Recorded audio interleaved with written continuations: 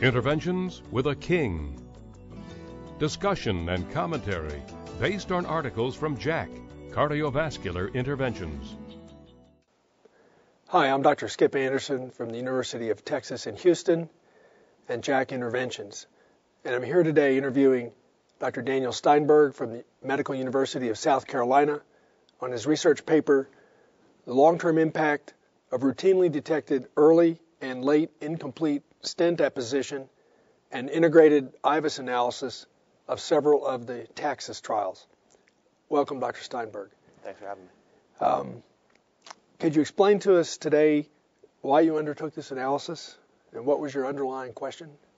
We undertook the analysis to answer the question of whether or not incomplete stent apposition actually matters.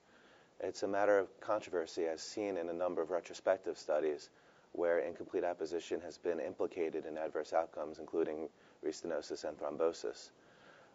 Prospectively, we haven't seen that. So the Taxus studies represent a unique opportunity to do that in as much as there were predefined IVUS subsets within the randomized trial, which gave us both initial and follow-up IVUS studies and then clinical follow-up after that. Okay, so you used several IVUS subgroups from a number of trials. And how large was this group that you studied ultimately? Ultimately, there were about 1,500 patients that were eligible, and then obviously, some studies were excluded throughout, either they were unable to be read or paired studies were not quite available. The interesting portion of it, though, is this was a pre-specified IVUS subset. So at the outset of the initial study, when the first procedure was done, there was also 9-month IVUS follow-up. I see. So you had baseline and 9-month follow-up IVUS exams on over 1,000 patients? Yes. I see. And then clinical follow-up beyond that? Yeah, for 2 years after. I see. So 2 years of clinical follow-up beyond that.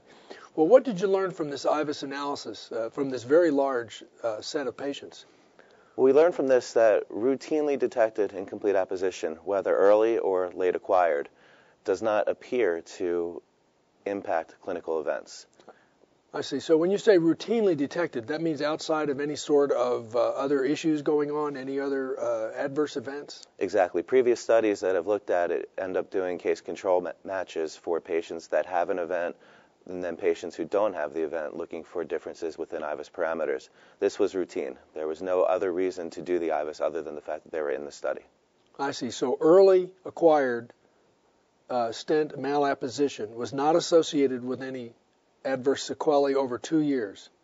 Either early at the time of the initial stent implantation or late acquired, which was not present at the time of the initial procedure but present on 9-month follow-up. All right, presumably due to some sort of enlargement of the artery during the 9-month course after first treatment. Right. The perceived mechanism is increase in positive remodeling without necessarily an increase in the plaque burden behind the stent struts. I see.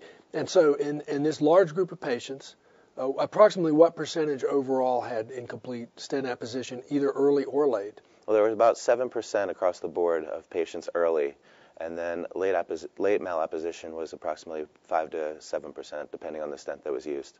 I see. And then over 2 years of follow-up, no adverse events? Yes. I see. Do you think that these data are going to change any clinical practices in the approach toward identifying or treating differently stent malapposition?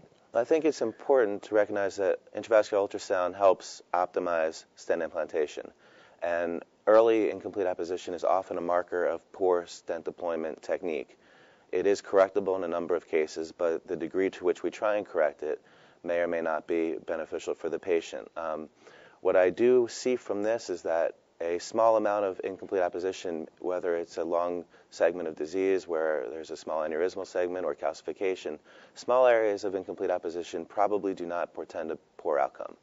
Obviously, if the entire stent is not opposed on either the proximal or distal edge, I think efforts to optimize that are still reasonable. I see. So optimizing stent apposition is still desirable, but if small amounts of malapposition are noted, you don't have to be overly concerned? Right. And then importantly also on late studies, the concept of late incomplete apposition, if it's seen on an IVUS study for another reason in the same vessel over time, further efforts to optimize that may or may not be important. We don't know that for sure. We do know, however, that it does not appear to imply a bad outcome down the road or increase in stent thrombosis, which is what we're all worried about. I see. Okay. Well, thank you, Dr. Steinberg, for this very interesting study. Thanks. I'm Dr. Skip Anderson from the University of Texas in Houston and Jack Interventions. Thank you for joining us today.